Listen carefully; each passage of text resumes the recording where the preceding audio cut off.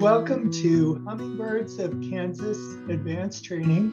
My name is Lynn Wild, and I'm a K-State Extension Wyandotte County Master Gardener and serve as Vice President Program Chair. It's my privilege to introduce Chuck Otte. He grew up on a farm in York County, Nebraska. He attended and received 2 degrees from the University of Nebraska in agronomy. He has been employed by the Geary County Extension Office since February 1992. Chuck has the sole programming responsibilities for agriculture, horticulture, and natural resources for Geary County, Kansas. Chuck has been the Geary County Extension Agent for 39 years. He has served as president of the National Association of County Agricultural Agents in 2017. He has co-authored 2 books about Kansas birds, as well as several magazine articles about birds and birding. Chuck, go ahead and take it away. All right. Thank you very much, Lynn. Hopefully everybody can hear me just fine this morning.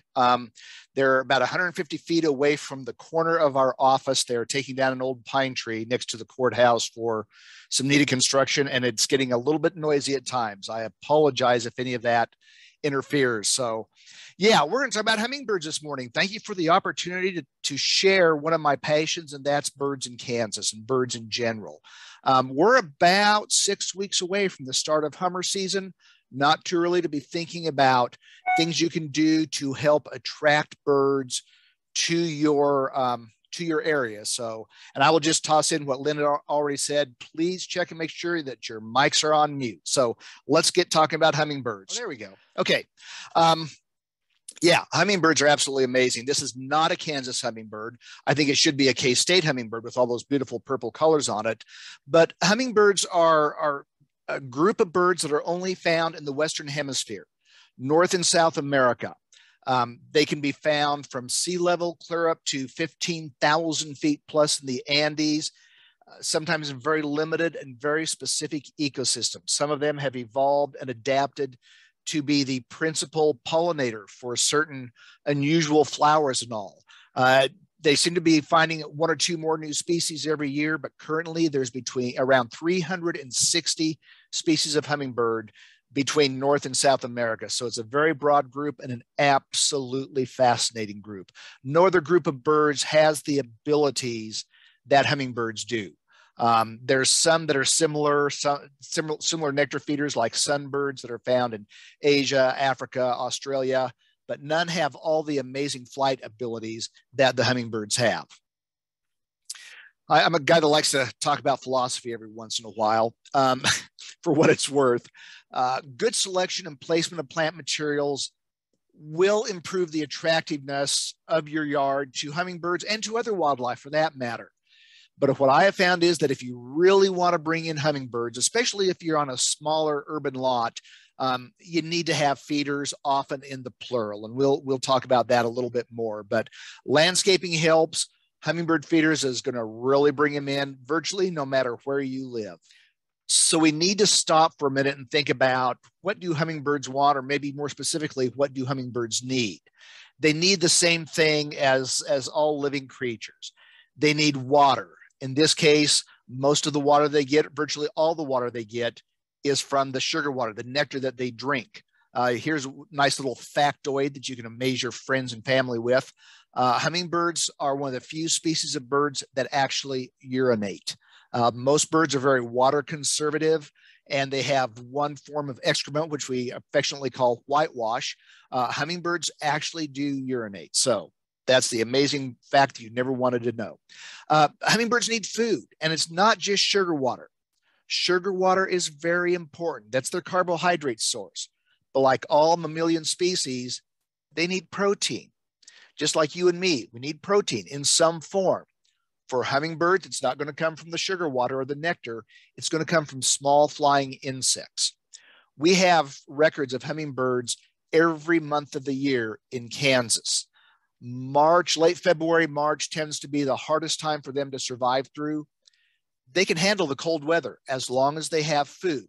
The thing that'll get them is lack of flying insects. Now, granted, yesterday there were flying insects throughout most of Kansas, but all last week it was just too cold. So, you know, sometimes it's not just the sources of nectar that we put out there for the birds, but it's the other plants that we have, like redbuds, that might have small insects on the undersides of the leaves that they can feed on when they're coming back through during the summertime.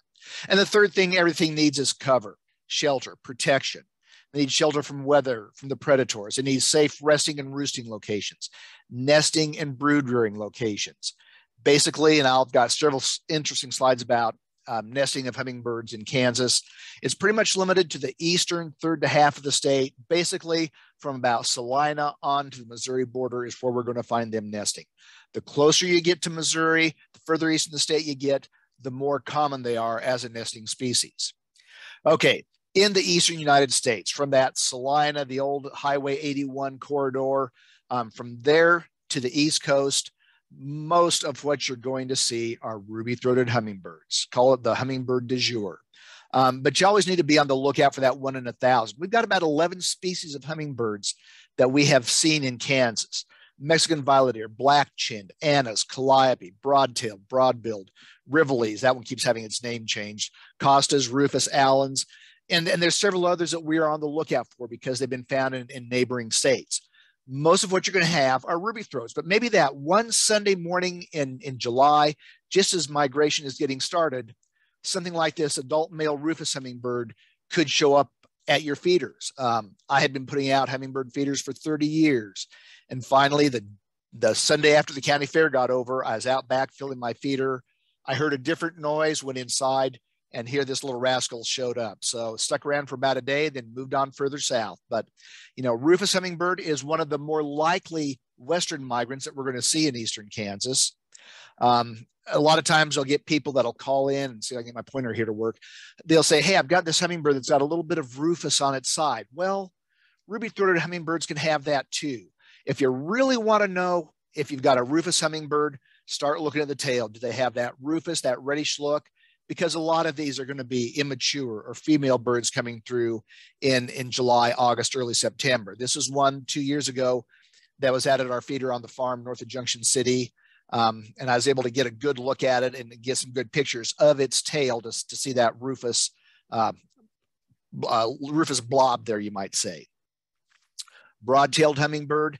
This is sort of the ruby-throated hummingbird equivalent for the Western United States. If you've ever been out in Colorado in the mountains during August, September, and hear this loud whirring sound, this high-pitched whistle, that's the male broad-tailed hummingbird. They sort of fill the same ecological niche in the Western U.S. that ruby throats fill in the Eastern U.S. We get a lot of them that come through, especially in Western Kansas. Calliope hummingbird is a very small hummingbird, very distinctive hummingbird that we can have records clear to the Kansas City area. Black-chinned hummingbird is one that if you see either a black-chinned hummingbird or an adult male ruby-throated hummingbird, and they're not in the full sunlight, it can be hard to tell them apart, very hard. Because here you can see that the color in their throat is called the gorget.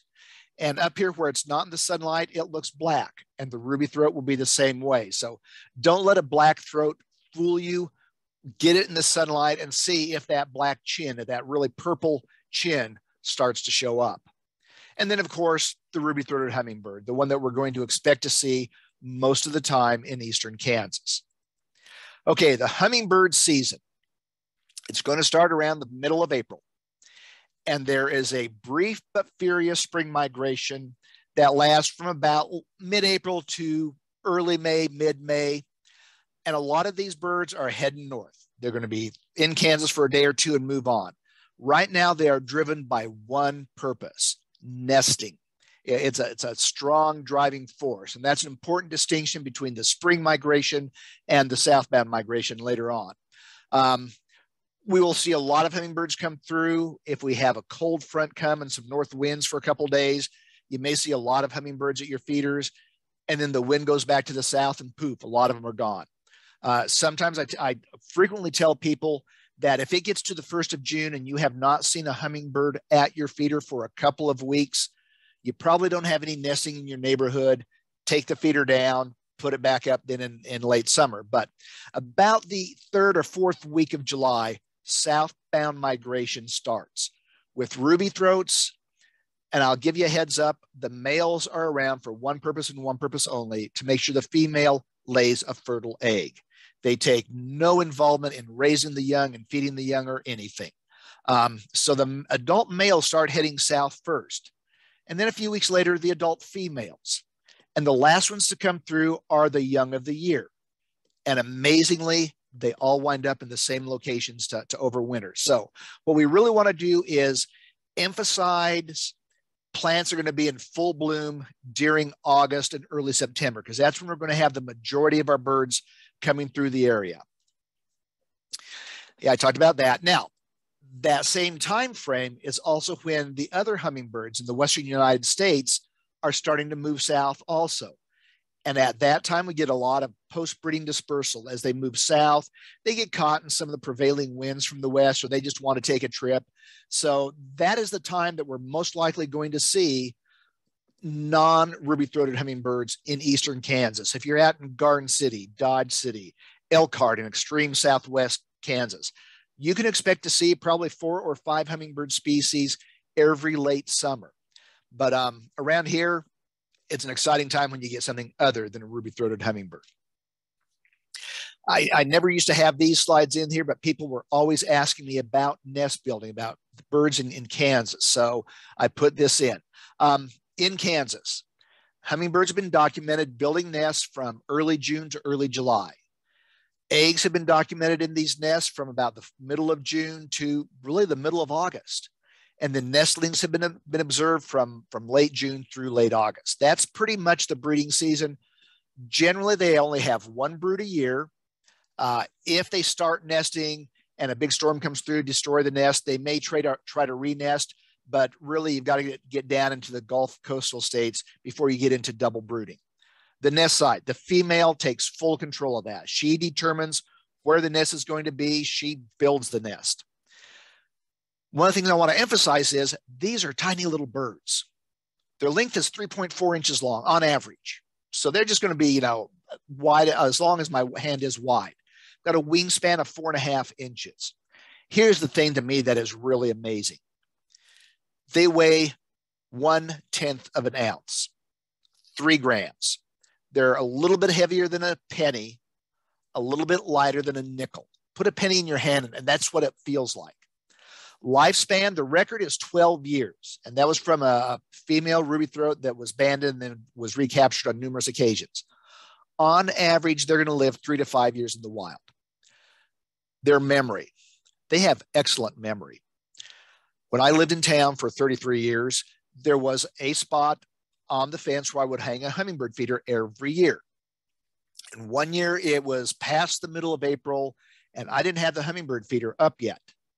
I looked outside and right where the hummingbird feeder usually hangs was a hummingbird just kind of going around looking for it. So I scattered around and found a hummingbird feeder and got it filled and got it out. But they will remember from last fall where the hummingbird feeders were. So I always encourage people to, get them out by the middle of April. Sometimes they'll hit southern Kansas as early as the 10th of April. But just if you had feeders last year and you had hummingbirds, they will remember that. Okay, back to the nesting. And I wanted to talk about the weight of these things a little bit because of a slide here coming up. They like to be out near the tip of a downsloping branch. They want fairly open area underneath and, of course, canopy or protection above. If you watch them come into your feeders, they usually come in from below and then fly up and perch and land. That's their normal technique. They want to do the same thing with the nest. Whole variety of different species, oak, hornbeam, birch, populous species, which would include cottonwoods, hackberry, pine. In general, they prefer deciduous over coniferous trees. Nests have been documented from 1.5 to 50 feet up. Generally 16 to 23 feet is what most of them kind of come in at. Nesting location is generally determined by availability of food, nearby nectar, nearby insects. This is out of a big, thick volume that Dr. Bent did back in the 40s about how they build the nest. And I just want to put this in there. I mean, they use primarily spider web and then lichens or bud scales, things like that to kind of camouflage it. And they start by laying down this figure eight of spider web, and they start building it up. And what cracks me up is how it was referred to here as the, oh, no, I just lost it, where they stamp down the base with their feet. You're talking about a bird that weighs as much as a penny stamping their feet. To me, that just, I find absolutely hilarious. But that's how she builds a nest. The nests are small. Think of a quarter. I should have had one out of my pocket here. The inside of that nest is going to be just about as big around as a quarter is, and it's going to be about as deep as a quarter is wide. So it is a very small nest. That is what a hummingbird nest looks like. That was a friend of mine that lives up in Clay Center. I will admit, I've been spending my entire life. I've been a bird watcher since I was 4. I've been looking to find a hummingbird nest. I know they nest at my farm. I have not found one yet. My friend Karen up in Clay Center one spring sent me a picture of this hummingbird, and 2 days later she sent me a picture of another hummingbird, 2 hummingbirds nesting in her yard, and I've yet to find one. One of the questions I am frequently asked is, do hummingbirds reuse the nest from one year to the next? Generally, no. And the reason is, this was the other nest in Karen's yard about the time the young were ready to fledge. The nest has been trashed by the teenagers. There's virtually nothing left there. So sometimes you'll find them in pretty good shape. I often think that if they are still in pretty good shape, probably because the nest failed in some respect or another. But the likelihood of them reusing the nest is very, very slim. Now let's get into the fun part. How do I make my yard more attractive to hummingbirds? Well, we already talked about the feeders, and we'll talk a little bit more about feeders after the plants. But I put together a selection of lists based on my experience, based on friends' experiences, based on a lot of different things, but plants that do a pretty good job of attracting hummingbirds. Hummingbirds will feed on more than just red flowers, by the way. Quality and quantity of nectar is important. They won't feed on daylilies because daylilies, for the most part, have no nectar. But red is the flashing neon light. It's the thing that says, hey, hummingbirds, here we are. Come and see us. Once they are there, they'll start visiting every single flower they can find. Fun thing to do is if you have a lot of activity at your hummingbird feeder, put a lawn chair out 4 or 5 feet away from your feeder and put on a red shirt or a red cap, and then just sit quietly and see how long it is before they come and check you out. Hummingbirds have no fear. I mean, they are just audacious at times, and they will check you out. They will come. Some people want to see hummingbirds, land on a feeder that they're holding. I've had that happen, not intentionally, but it's really fun to do that. My number one favorite plant is salvia. It could be the good old-fashioned traditional red salvia. It could be one of the newer cultivars like the Lady in Red salvia. One of the things that we're starting to do, because friends of mine in Garden City do, is they plant up a lot of pots. Now, my friends in Garden City plant about 30 pots full of different salvias every year. The reason they do this in pots is we always seem to have that cold snap sometime in late September or October, where it gets down to frosty weather for a night or two, and then it warms back up for another 3 to 4 weeks. When they see that cold weather coming, before it gets down to freezing, they move all those pots of salvia into their garage. Car sits outside. And then once it warms back up, they move those salvia back outside. So if it was a killing frost, they've still got salvia blooming for another month. And that's the way they keep attracting more birds to their feeders. So salvias are readily available. I've got my salvia started. I planted them in the flats, and they're in the light frame right now. Last weekend, I got about a flat and a half of them started. I'm going to be ready for them this year. Agastocky, Agastache, I've heard it called a lot of things. I've seen it called hummingbird mint, and I've seen annuals and perennial versions of this. This is one that in drier climates seems to be really, really good and is becoming more and more available in the trade. If you've got a big flower bed, plant a couple clumps of this and just see how the hummingbirds react to it. I'm going to take a little bit of time now talking about trumpet creeper or trumpet vine. This is not a plant to put into small yards. When I lived in town, I had a 5,000 square foot lot. Moved in December of 1986. In the spring of 1987, I planted one trumpet vine in the back corner of the lot. In the spring of 1988, I started trying to kill that trumpet vine. And when we moved out of there 2 years ago, I was still trying to kill that trumpet vine. They can be very aggressive. They are native. It is a native plant, but you want to plant it where you have a lot of space. This photo here on the lower right, that's friends of mine out in the country. And believe it or not, there is a wooden fence underneath that. And about every 5 years, they'd cut it down to the ground. And within 2 years, it'd be growing back up and over it. You can see the flowers here and the deep trumpet shape of them. Orioles will love these too. I've seen brown thrashers and mockingbirds and catbirds get into these. The tall picture here on the left, that is out at my farm. Underneath that is a old windmill tower. So that's 20, 25 feet in the air. You can see how I kind of have to keep it trimmed at the bottom so I can mow around it. This is Hummingbird Central in August and early September. There are hummingbirds flying all over that. They're feeding on it. They're landing on those branches that come out to the ends. I'm pretty sure they are nesting in it somewhere. I just haven't figured out how to get in there and look for that nest. But trumpet vine, I used to question how much it attracted hummingbirds until I saw a big wild patch of it, probably 75 feet around one August, and it was just loaded with hummingbirds. I planted this, my in-laws lived at this farm, and I planted this there probably 25 years ago. You can see how it's taken over, and it will attract hummingbirds. There's absolutely no question about that.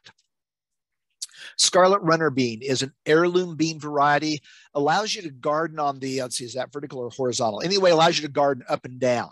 It's a pole type bean. Red flowers are very attractive. The beans are edible. If you ever buy a package of hummingbird seed mix, flowers for hummingbirds, there will probably be at least 2 or 3 scarlet runner bean seeds in there. You can buy them just as a cultivar, especially from somewhere that specializes in heirloom bean varieties. Cardinal climber is one that I became familiar with in my birdwatching trips out to Elkhart, down on the Oklahoma border, almost to Colorado. It's a vining plant. It kind of has almost a bindweed flower. Then I say that very, nervously, but it is an annual. It's very frost sensitive. But out there, people would put like a pipe in the ground, 6 to 8 feet tall, and put string coming down, sort of like a Native American teepee, and then plant cardinal climber at the base of these. And by the middle of September, this was just this pyramid of blooming flowers that the hummingbirds just loved. Friends in Southeast Kansas say that it has volunteered for them at times and has been a little bit of an issue. I would proceed with caution on this. I don't know where it is native to, but it will attract hummingbirds. I guarantee that. Cardinal flower is a very good native flower, likes wet areas. There's a small stream just outside of Junction City on a dead-end road that has a patch of cardinal flower there. And every year there are hummingbirds there all through the summer. And I just love to sit on the old bridge and watch them come and go to it. It's going to do well in a place if soil tends to stay damp. It's a real good wetland plant. Bee balm is an old variety. I've seen it mentioned in quite a few articles about landscaping for hummingbirds.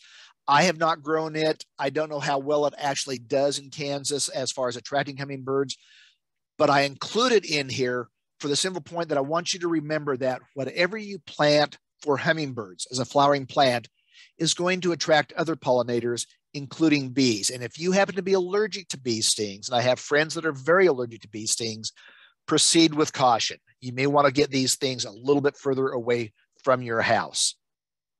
Butterfly bush, this is my butterfly bush. I see hummingbirds checking it out occasionally, but I think I've got a lot of other things they prefer more. But boy, do the butterflies like it. If you've got a good sunny, hot location in your yard, good thing to put there for a lot of the pollinators, not just butterflies. Hollyhocks used to be at every old farmstead throughout the country. You'd go out there, they'd be by the side of the garage, by the side of the chicken house, wherever. Then they sort of fell out of favor, and now they're coming back in. This is another good hummingbird plant. I've started planting it, in some sunny locations around some of the buildings out of the farm now, trying to get it well established. Once you get it going good, it's going to keep going for quite a while. Similar looking flower, Rose of Sharon. This is a shrub plant. This is a plant that's really good for screening. It can grow fairly upright. You can plant them fairly close together. Good to block the view of that neighbor that you maybe don't want to have to see on a regular basis, but you can plant it. It grows well, very floriferous, and hummingbirds and other pollinators are going to make good use of it. And then cannas. Oh my goodness. Here we've got the classic red cannas, but a heavy nectar producer. I was down at one of those really fancy gardens down in Georgia years ago, and they had this huge circle bed kind of mounded up, and it was full of cannas. And I thought I was going to get impaled by hummingbirds flying back and forth from the trees to these things.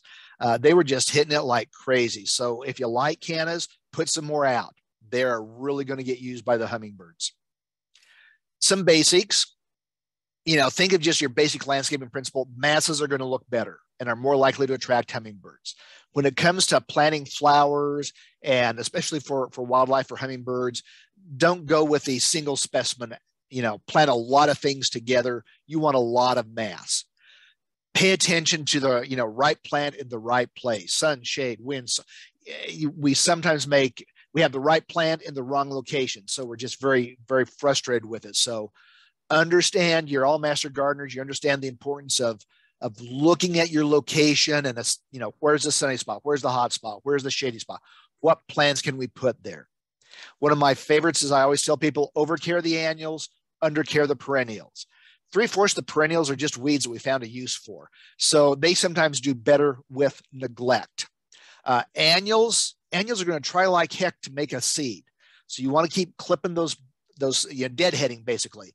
Get those spent blossoms off. Keep them well fertilized. Keep them, sending up new flower buds, because it's the flowers that we want to have there to attract the hummingbirds. Got to talk about orioles for just a couple of slides here. Orioles are nectar feeders also. They're a tropical bird. They come up every year from Central America, from South America. They will come and feed at your hummingbird feeders. You can buy, in the bottom picture here, this is a oriole feeder, which is just a hummingbird feeder on steroids, basically.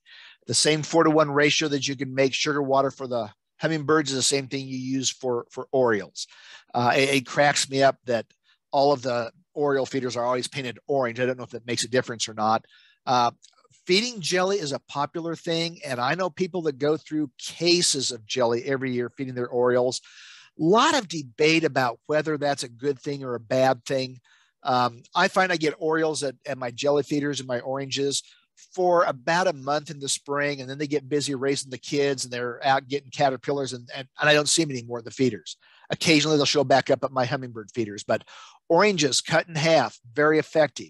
People sometimes say, well, can I use other jellies other than grape jelly? Had a friend that retired here, a naturalist, a few years ago, did an experiment where she had about 15 different jams, jellies, and marmalades and saucers on her deck. They ignored everything except the grape jelly. So something about the grape jelly they like. I don't know.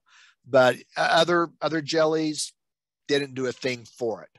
Most places where they're selling hummingbird feeders will also sell some of these oriole feeders of different forms and like that. I think I'm slowly going to be going more towards just putting out oranges. I go through about, probably 25 pounds of oranges during the late April and the month of May. Orioles are going to arrive a little bit later than hummingbirds. I say Orioles are going to start hitting the state around about 10 days later, about the 25th of April. And they will hit my oranges, my feeders hard in May and a little bit in June. What will happen is we'll get these waves of migrants coming through the state. And as I mentioned with the hummingbirds, we'll get a change in the weather. The south wind will become a north wind. It'll cool down and migration just stops. So all of a sudden for 3 days to 10 days, depending on how long that cold front stays in place, that north wind stays in place, you may have 15, 20 orioles at your feeders. Then the clouds part, the wind shifts back to the south, and all of a sudden you've got 1 or 2. That's what's happened. They've just migrated on.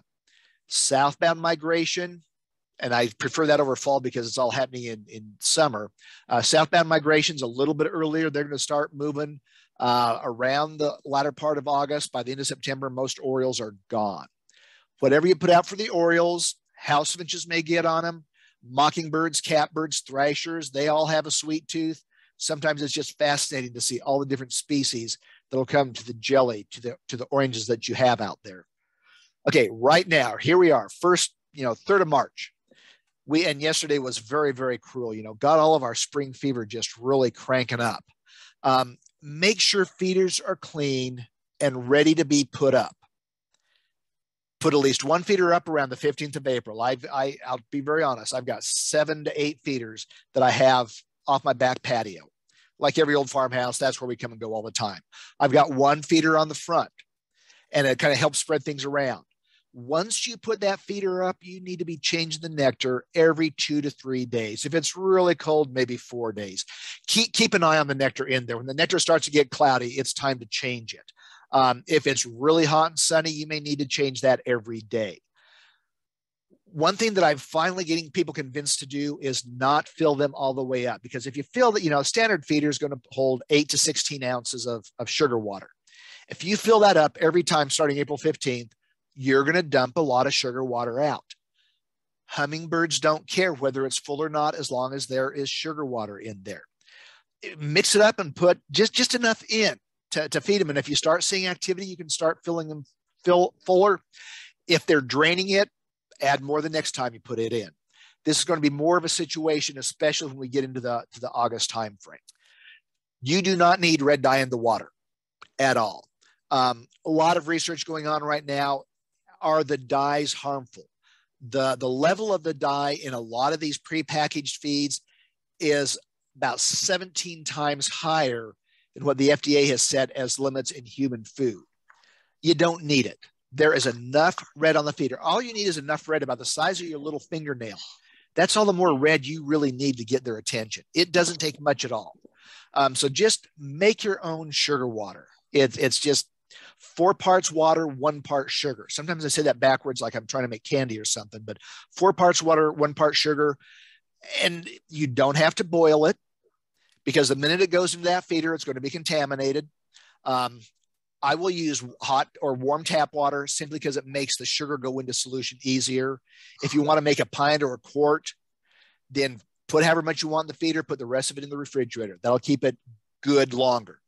I tell people, unless you're going broke buying sugar, you can't have too many feeders. And then once again, you don't have to fill them completely full. The one thing that I'm clean the feeder at each filling. You don't have to sterilize it. You don't have to scrub it in boiling water and chlorine. Use a brush, clean it out good. Use hot water about every 3 weeks, especially later on in the summer. I will bring them in, have a weak bleach solution and clean them up good, because you'll sometimes get that mildew growing in there. So get that cleaned up. Honey or artificial sweeteners. No, no, no, no. Honey can do to hummingbirds just like it can to babies. It can make them very sick. People go, well, honey is just made from nectar that the bees gathered. Yeah, that's true, but it's at a lot higher concentration. Artificial sweeteners, no, they need the carbohydrates. I remember one year, had this dear sweet lady call me up and want to know how much out of a sweet and low or just what she needed to use for her hummingbird feeder.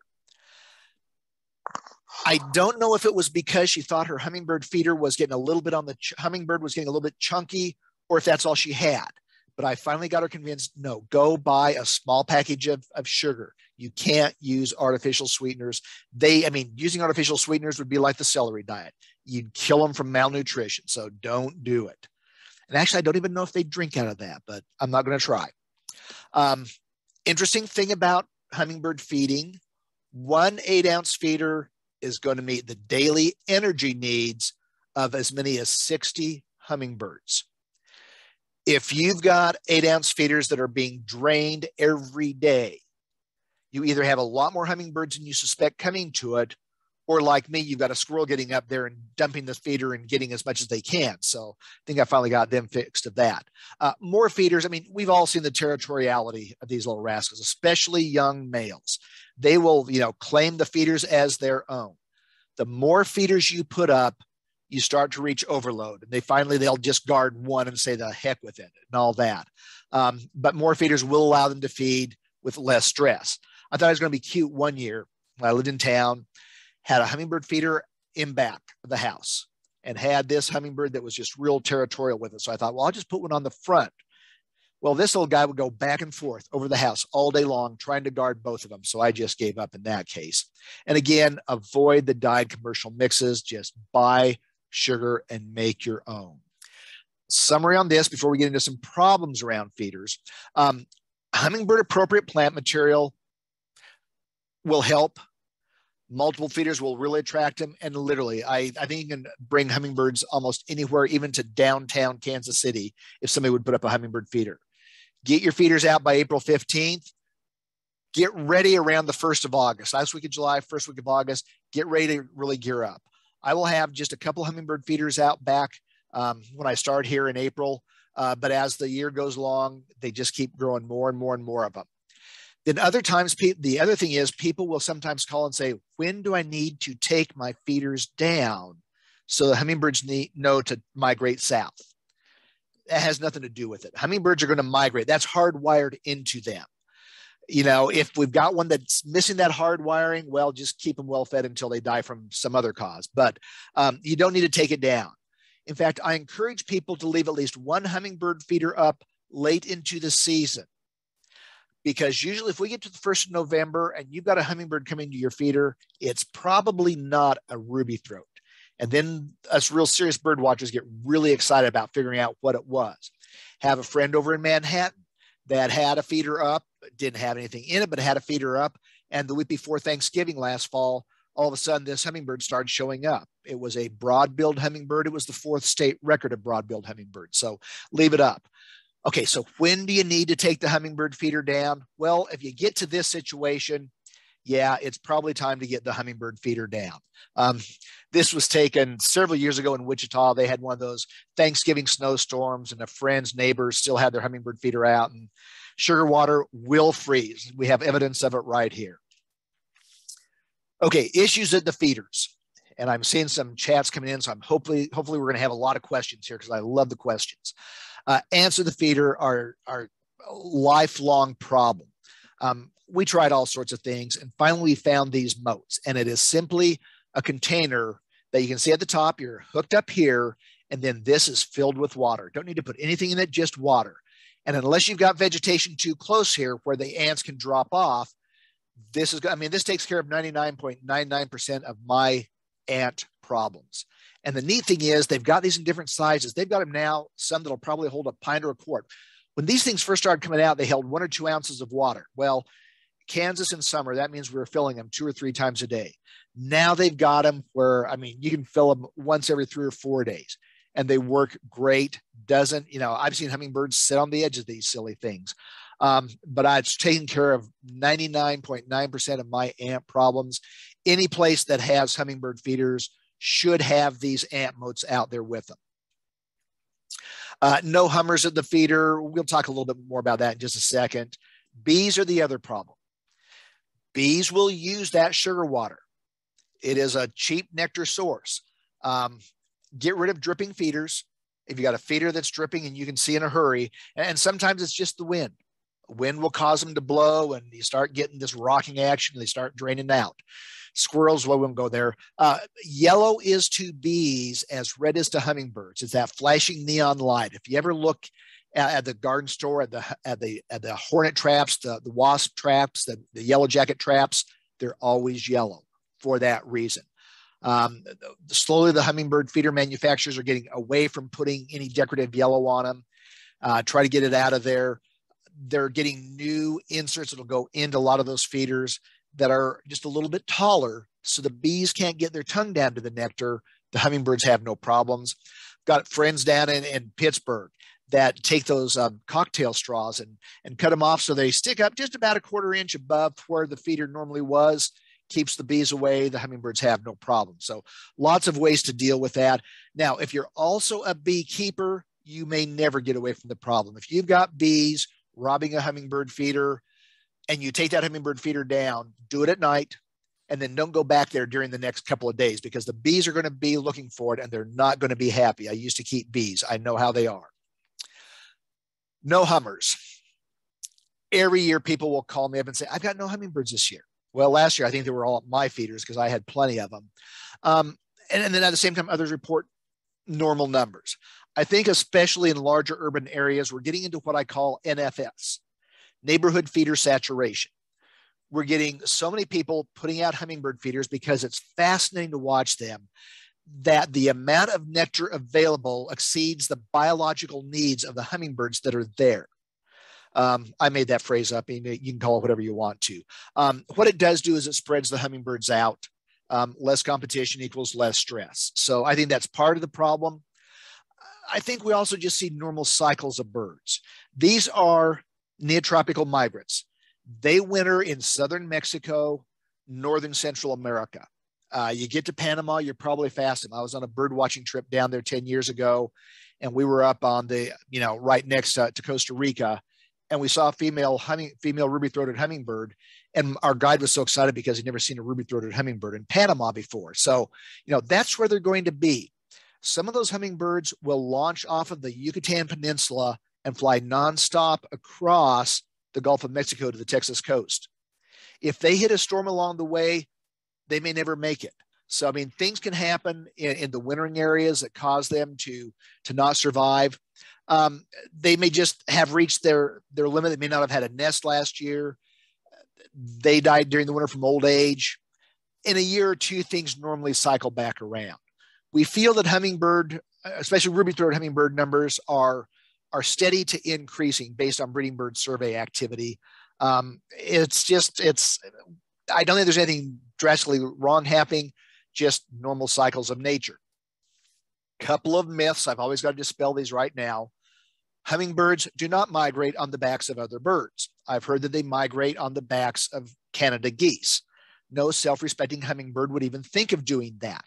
And if you think about the timing of it, geese are migrating north in March. They're already starting to move. Hummingbirds don't get here until a month and a half later. And southbound migration, geese, by the time the geese get here, most of the hummingbirds have already moved out. So it's just no. They just have their own leisurely pace. They're not going to migrate on the back of some other bird. They are powerful flyers. Finch feeders should not be near hummingbird feeders, as the finches will kill the hummingbirds.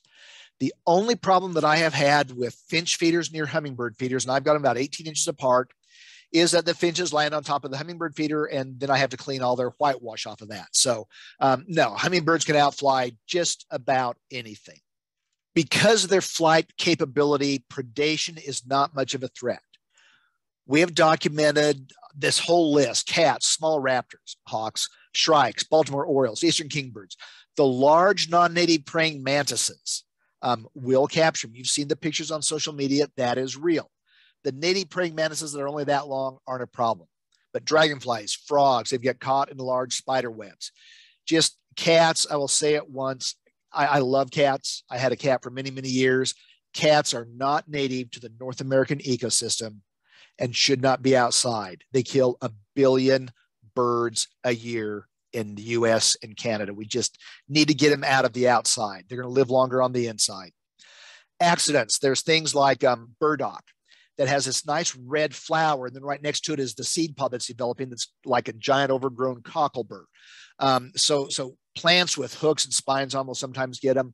Window collisions, cars, radio towers, the same list that we see with a lot of bird species. We'll get hummingbirds as well. One of the challenges, quite honestly, is because of their small size, it's hard to find mortalities. They run into the window, they drop down, they're gone by the next day. Something probably scavenges on them. So that happens. If you want more information, Hummingbirds of North America by Sheri Williamson is the Bible of hummingbirds for North America and north of Mexico. Sheri lives down in Bisbee, Arizona. That is Hummingbird Central. This just a picture of my copy. You can see it is well worn from answering questions and just reading up on them. The other thing that I say is it's all about having fun. If you're getting frustrated feeding birds of any kind, you know, you need to maybe take a step back, give me a call. I'll talk you down off the ledge and we'll go from there. But it's just, you don't have to identify the hummingbirds come into your feeder. If you just enjoy watching them, that's what really matters. There's some additional interests here. I'll leave this up for a little bit. ksbirds.org is a website that I maintain for the Kansas Ornithological Society, has a lot of information about birds in general. Those next three, hummingbirdcentral.com, hummingbirds.net, and hummingbirdssociety.org are all three excellent. I mean, I just checked these sites to make sure they were still active. They're all good sites, all have a lot of good information on quite a few of them.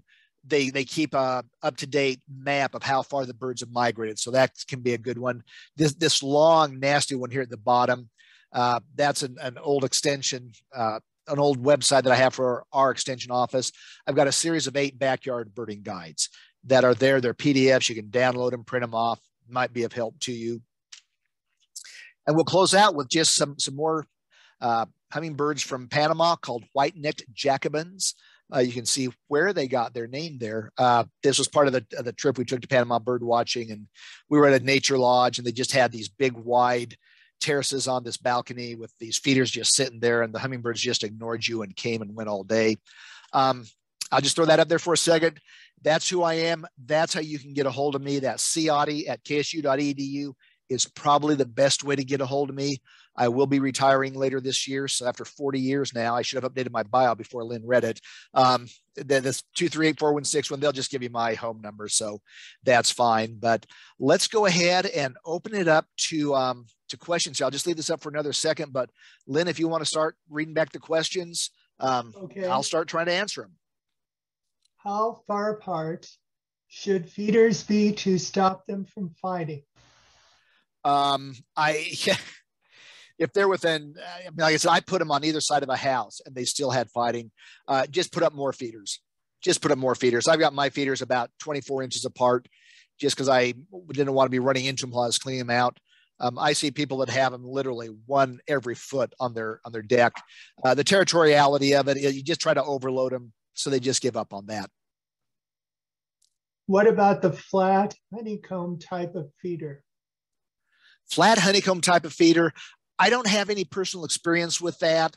I think it would require you to probably change the nectar more frequently. That might be a good question that'll trigger me to go buy one this year, because I always need excuses to buy more bird gear and see how it works. But yeah, I really don't have any practical experience. Next question, best location for their feeders? Best location for their feeders, excellent question. I like to put them where I can watch them. I seem to find that feeders that are put in heavy shade don't seem to get as much activity. I say that, but then I've got one out underneath the front porch where it's very seldom, but it's right next to bright sunlit. I mean, I get a lot of activity at that, but the ones that I have out back in conjunction with a lot more landscaping and that are in full sun, it's just Hummingbird Central there. So put them where you can see them. The more sun, the better. Okay. What is your favorite shape of feeder? I have a bowl-shaped feeder that seems to evaporate quickly. I use the basic feeder, and you saw the top of one. I guess I should have had one out there so you can see the whole thing. I don't think if it's from Nature Brand or Perky Pet or something, but basically just a tube that's got the disc on the bottom with 8 or so feeding holes that you can spin on and off easily to fill it. I can't remember the name of it right now, but the simpler the better. I literally go to, one of the like Orishland's, Tractor Supply. If you've got a wild bird store nearby, go and look there. And sometimes the cheaper ones are the best ones to have. I go through a lot of hummingbird feeders. I occasionally have troubles with raccoons raiding my hummingbird feeders. So I like these because they're about $10 a piece. They're interchangeable. I don't have to worry about it. You can get different size tops to put on them to have more nectar available. So the traditional, what I call traditional one with just the tube, the jar on top with the round, flat red disc, is what I've had the best luck with. That's all the questions, and most of the comments I won't read, but this last one I will. I use Journey North to track and figure out when to put out my feeders. HTTPS maps journeynorth.org.